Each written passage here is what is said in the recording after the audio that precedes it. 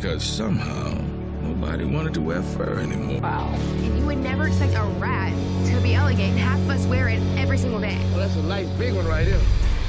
But all rat for dinner. We made sausage with it, nutria gumbo.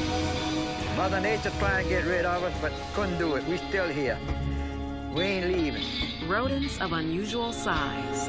Now only on Independent Lens.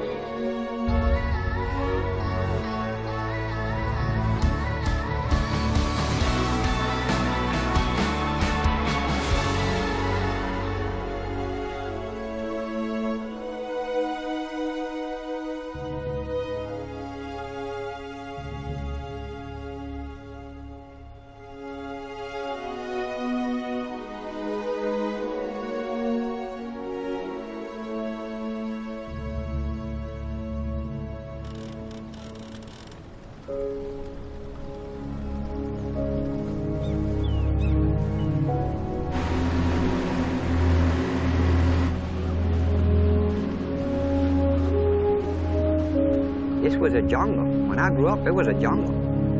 There was nothing but big oak trees. When I look out now, it looks like a disaster.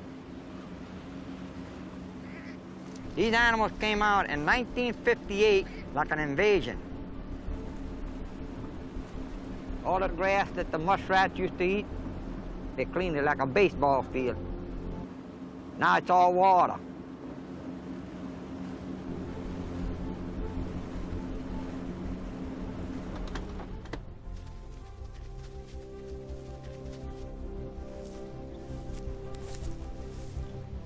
The nutrients took over, so it's going to destroy the land. So we got to keep fighting them. There's no signs of vegetation coming up there. The kind of vegetation that this soil needs to hold it together.